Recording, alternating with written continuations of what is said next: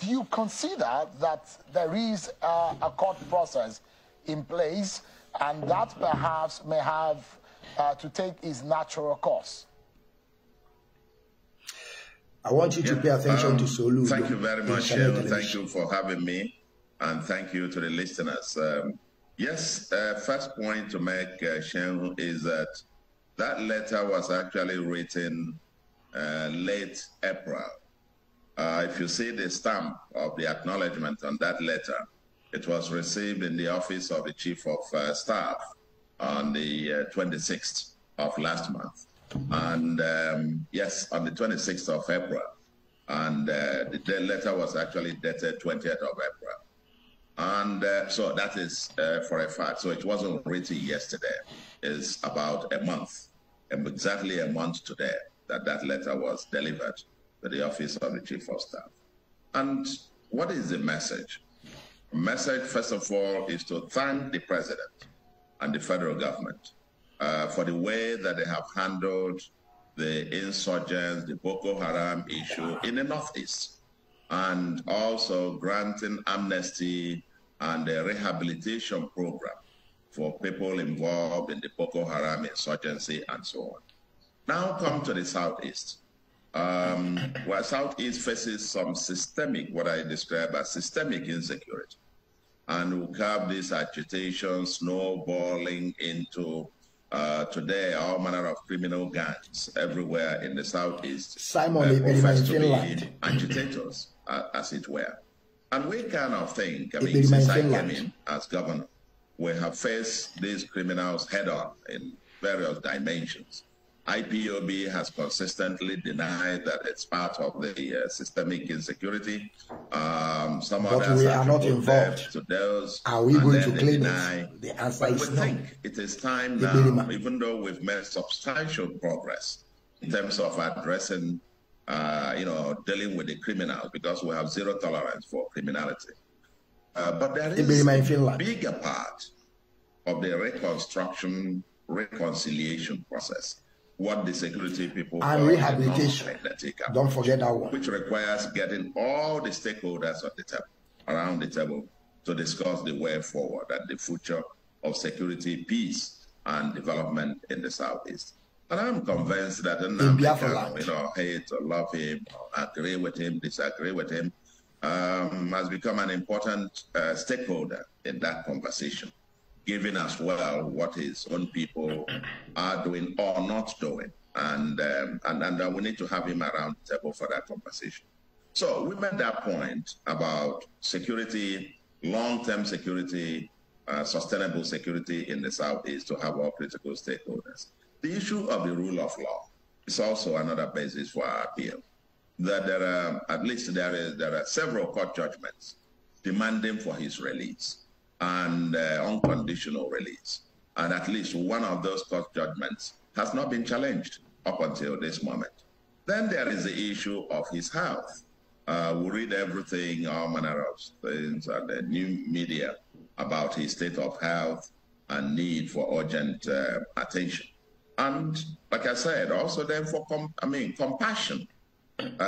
Yes, it's in the courts, but it's been on now for God knows how long. This matter has been in the courts. Almost 2 years, getting to 2 years now. And that is a saying that justice denied, delayed is justice denied.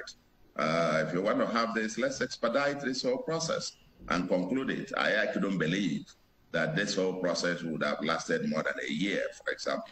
You're now getting 2 years, and they still stuck at this lower base, and then the courts it's more than 2 years, Soludo. Correction. More than 2 years. Okay.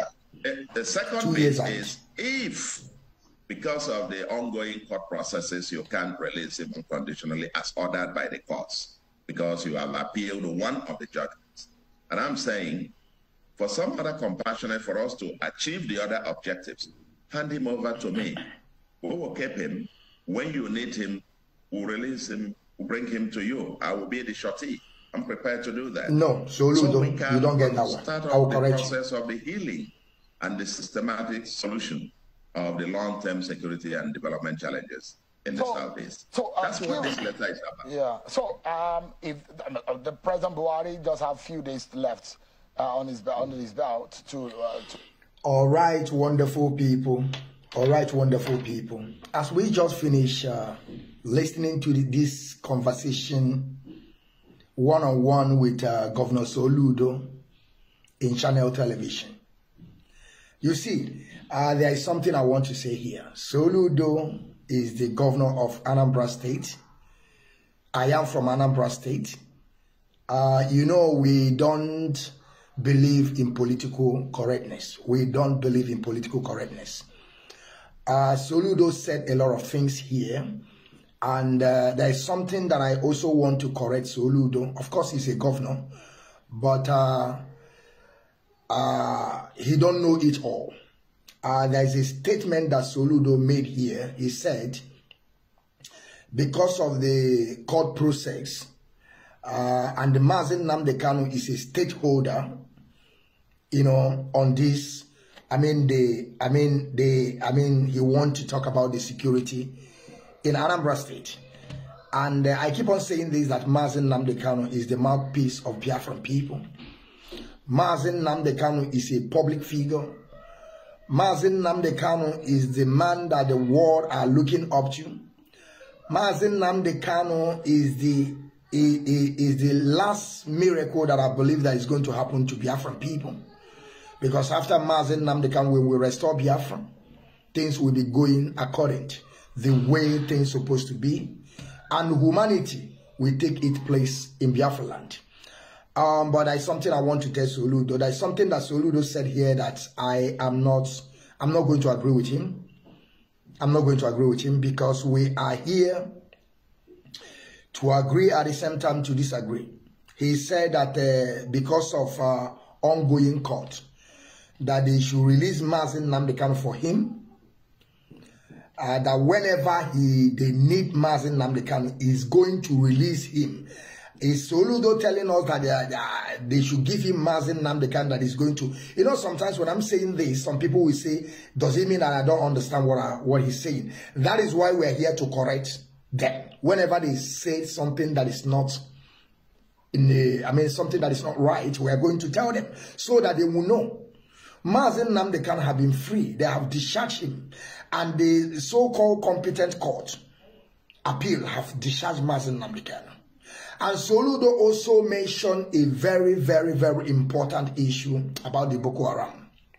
But let me introduce myself. Let me dabble into that issue because it's very, very important we understand what is playing.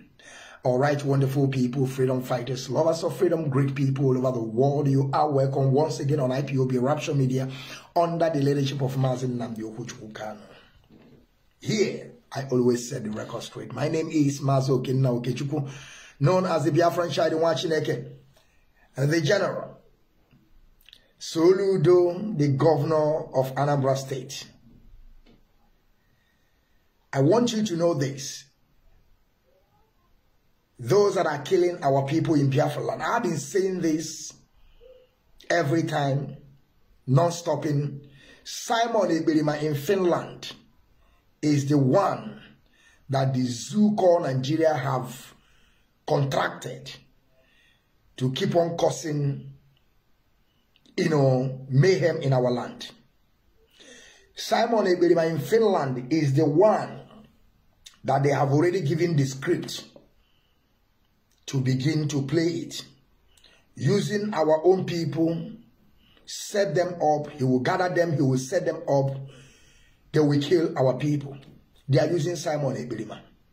And I keep on saying this, if you want proof, there is a lot of proof that Simon Ebirima is the one involved. We are not going to claim things that we are not doing. That is we IPOB. Whatever we did, we are going to claim it. The criminality in Biafra land, the IPOB under the leadership of Mazi Nnamdi Kanu /DOS, we are not involved in the criminality that is happening in Biafra land. That is why I don't hide my own.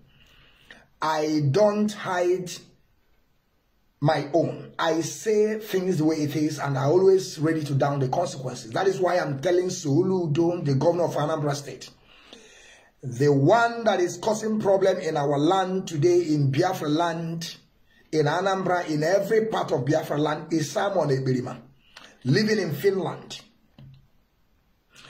They are doing all their best to keep Mazi Nnamdi Kanu there. That is the reason why they are killing, maiming, destruction of souls and properties of our people every single day, tagging it on IPOB. And some people are thinking that we are going to come here and begin to accept things that we are not involved. That is why I want you people to understand. Now, let me go into issue of Boko Haram. Soludo said things that, you know, he spoke like a man. They have been giving those Boko Haram, those that they have killed.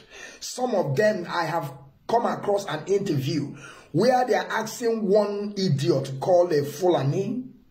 They caught him and they are now taking him to rehabilitation camp, to give him a new, you know how they do things. After 6 months, they will free you and also integrate you back again to the system. I mean, they will give you another orientation, how you will carry on the mission that you have already come to do. Now you understand. They are, I heard that interview. You see a man that can't even tell you how many people he have died. The guy is telling you it's uncountable. But did you know that after 6 months, they gave this guy army uniform, they gave him back again his gun, and go back and start doing what he knows how to do best. Now they are giving amnesty to all these Boko Haram, doing everything for them, but when you are talking about our own, nobody wants to listen to us. That is why I keep on saying that Nigeria is not for you. All these things that these people now want, there is nothing you can do about it. You are not part of Nigeria. Nigeria have already, sidelined you people. And it is the high time that we begin to understand the mess that we are into. Mazi Nnamdi Kanu is the mouthpiece of Biafran people. Mazi Nnamdi Kanu is the ultimate. Mazi Nnamdi Kanu is the Messiah. There's no two ways about it, and we are praying that Mazi Nnamdi Kanu is going to be free. And about Mazi Nnamdi Kanu health condition, we have said it down with that number. Nothing should happen to Mazi Nnamdi Kanu. I know some of you will say that we are just blabbing, but it's okay. Some of them that are telling you they are into armed struggle. Ebirima in Finland that is telling you that is into armed struggle. They are now still saying they are waiting for the court court hearing. You should release Mazi Nnamdi Kanu. You should do this. So now, but they are no more in armed struggle. They have left. They have left. They are now in government in desert. You see, I want Soludo to understand all this thing that is playing. Whenever you come to do you speak, don't be calling only IPOB. Call those people to autopilot. Don't be afraid of them. You mention their name. You see the way I'm telling you their name. Simon Eba is the chief autopilot. Simon Eba is the one that they are using. He is a double agent. Ebirima in Finland. He is the one that are causing mayhem, destruction of souls and properties of our people. In Biafra land today, as I'm speaking to you, they are not fighting the enemy, but they are killing their own people. Those people they are telling you they are going to restore Biafra for. I am saying my own, and there's nothing anyone can do about it. And Nigerian government is behind him. They are behind him. That is why he's doing all this thing and nothing have happened. I want you to tell Soludo that this one that he said is good. But I want him to understand that nobody should hand him over to Mazi Nnamdi Kanu and he's not doing anything. I want you people to understand that. A good day, a welcome.